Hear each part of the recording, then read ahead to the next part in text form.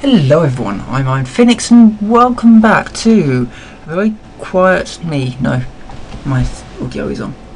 Okay, so here's the deal. Today a game was released on Steam. It got through green light somehow, and the result was Aircontrol. Now, we've probably heard of Aircontrol previously, a game that was advertised on Greenlight as a ultra-realistic flight simulator, and it didn't deliver, quite frankly. It was lambasted for basically not being a realistic flight simulator at all, and it just seemed to get more and more bizarre as time went on, completely breaking the promise that was given to Greenlight. And today it has been released with their new realism mode, which, to be fair, does look a lot better. But because, well, the models, I don't know where they've got the models from, because it's quite obvious that they haven't made them, because the other modes still use other assets, so, you know, they're probably just lifted from somewhere. Anyway, my main problems with this kind of practice is UI is something that we just kind of take for granted ultimately, and it's just something that's there. You know, this is a user interface, and so it's this. There we go. And if I click on single player, I get sent to the single player screen, and then I can do that and that. All of this is coded behind the scenes. Ground zero on hard. Go back. Yeah. Options menu, and all that's linked up. And so is all this. I need more FOV sliders, really. Loads of them. Tons of them. Millions of them. I might even do their own little option. So you can open advanced FOV, and then you can have all kinds of tiny little minute settings. Anyway, so yeah, and you can kind of go through various things. I haven't actually built the options menu completely yet, and that's why it's very, very simplistic. But anyway, this is the UI, and it's a very tiny thing, and because it's quite a tiny thing, any developer that avoids fixing very blatant UI issues, you have to wonder about the state of the rest of the game, what the code is like, how it performs. And in fact, one person who bought Aircontrol today is reporting very, very poor performance. I don't know quite what the circumstances for this are, but it's certainly something that should probably have been looked into, though compatibility is quite difficult. So, you know, you can kind of explain why an independent developer might have released their game and it may have performance issues on some machines, because it is a massive field. As somebody who used to work compat, you know, I do know a little bit about this. So, but anyway, ultimately we don't know the reasons for that frame rate, that performance problems, but it kind of does cement point a little bit. If the UI can't be, if the developer can't be bothered to fix the UI, what's the rest of the game going to be like? So let me expand on this a little bit. So there are two issues that I have with the AI on Aircontrol. Three issues. This is turning into a Monty Python sketch. So three issues. The first is that on the main menu, so it's a little thing, but on the main menu you have your buttons, and you have a box behind your buttons. It goes from, and these buttons are spaced out a little bit, and you have a box all the way around every single button except the exit button.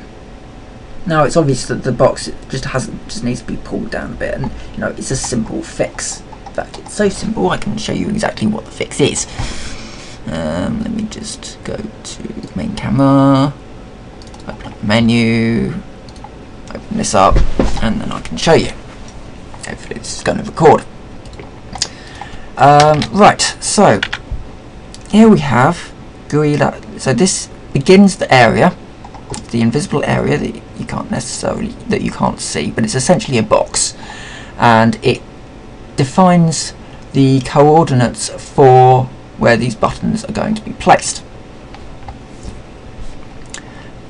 So that when you do your here we go. So when you do your GUI layout, you don't need to define a screen position for your buttons, because you can just say to fit inside the layout. And then when you've finished your area, you just down the bottom, you close off your end area with end area.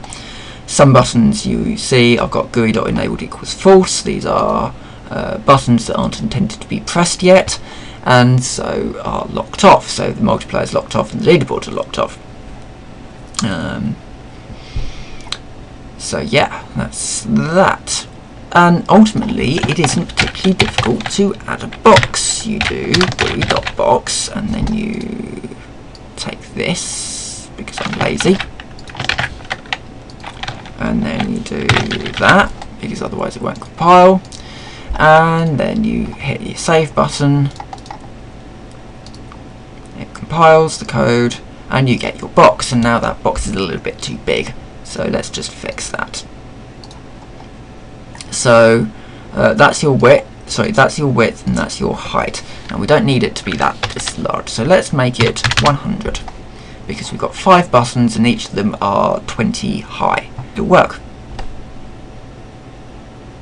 So that wasn't particularly difficult. We now have a box that goes around behind our buttons. And that was not even a minute of code really. It was just, you know, a very, very quick fix. So if quick fixes are being ignored for a game, then what's the rest of the game going to look like? So that was the first bit. The second bit is UI uniformity. So it's just a general issue that I have. So a game can look terrible, or it doesn't necessarily need to look pretty, but it does need to be consistent art style. So, as an example, Prison Architect. It's a 2D game with sprite-based prisoners and staff members that move around the screen. And a lot of the intelligent stuff is all buried behind the scenes. You never really see it, except you kind of do, because it's simulation, so you see the graphical stuff moving around. You don't see all the crazy workings on that's going on behind the scenes. So, but that game, it isn't exactly a very pretty game. It's not like Crisis 3, which looks great, but it's a very uniform style. Now, if you were to, say, replace all the prisoners with highly detailed models of prisoners, but kept it in the same sort of 2D style, that would look very, very horrible. And so when we look at the Aircontrol video and we see that the menus are in your default Unity layout, which is this one, and other newer assets are in you know, a nice sort of font, a nice backdrop. I think they're all part of some asset pack that they bought, but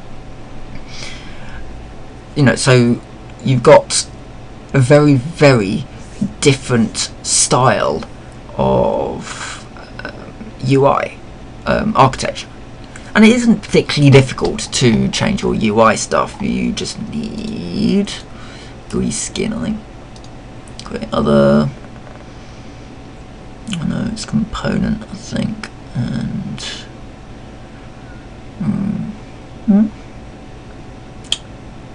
it's somewhere in here. Maybe it is game object. Yeah, it is those. So it'd be. No, it wouldn't be that. Can't remember where it is, but it's not particularly difficult to use. Where is it? Oh, this is just slightly annoying me now because I can't find it. That's all stuff to do with saving.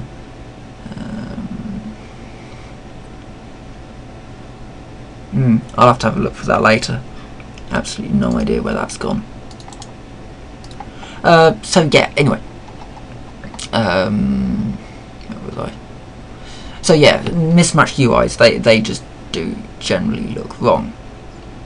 There was a third thing as well, and I cannot remember what the third thing was.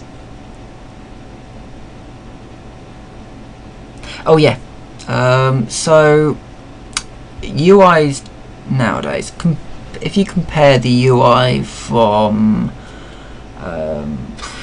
something like, I don't know, Half-Life 2, where you have everything you need but nothing you don't.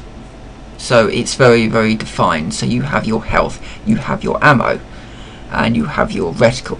It's very, very it's quite simplistic really. You've just basically got what you need on the screen. The weapon select comes up when you actually want certain things, but otherwise it's hidden away.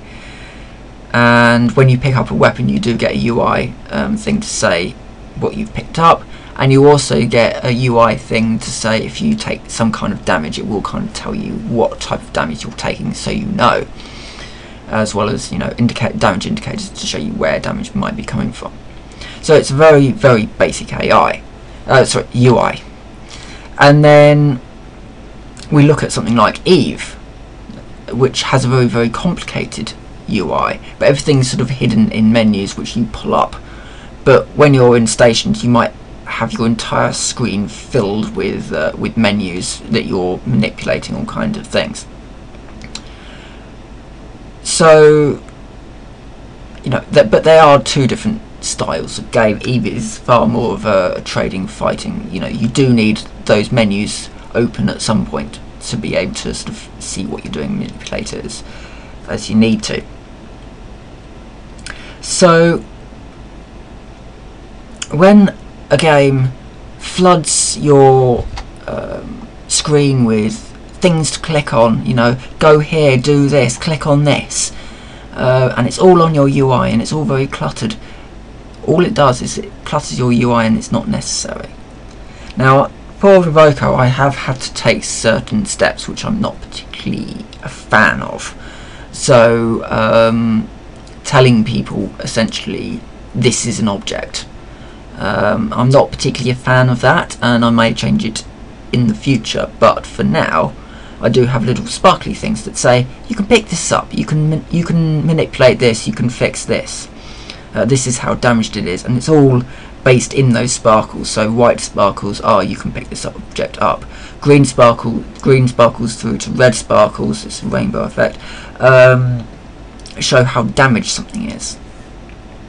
I'm not necessarily a fan of doing that, but I do know that some people do need sort of that kind of direction, and it's just for an ease of use for the player, I suppose, you know.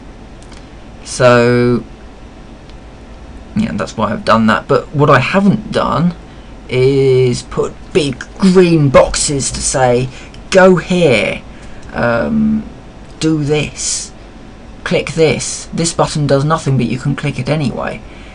That's just horrible, horrible UI design. And yeah, I am complaining a lot about something that's very, very surface based and doesn't really matter too much. But the ultimate message really that I have is that UI does matter. UI design really does matter, and if somebody cannot be bothered to try and get their box to fit neatly around their buttons, if they are going to have a box, then you've got to wonder what the state of the rest of the game is like. Now, there are obviously some other issues with Aircontrol.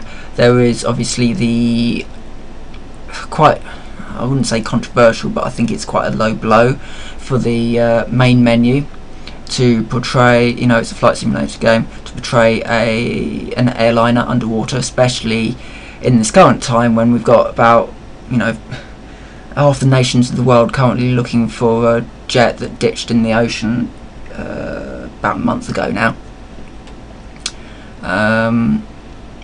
and that has obviously been put there because of, you know, to reference that, and I don't think that's, you know, I think it is a little bit too soon to be referencing things like that. And just the general state of the game is something that you should just avoid. I don't know what your general inventory restrictions are carrying 10-foot barge poles, but if you are able to carry one, and you do carry one, don't touch air control with a 10-foot with your 10-foot barge pole. And if you aren't carrying a 10-foot barge pole, lead sheeting might help. Sorry, we're now slipping into Dungeons and Dragons references here. So, anyway, that's me. Thank you for watching my little complaint about the state of GUI systems in a game. But yeah, thanks for watching, and I will see you next time.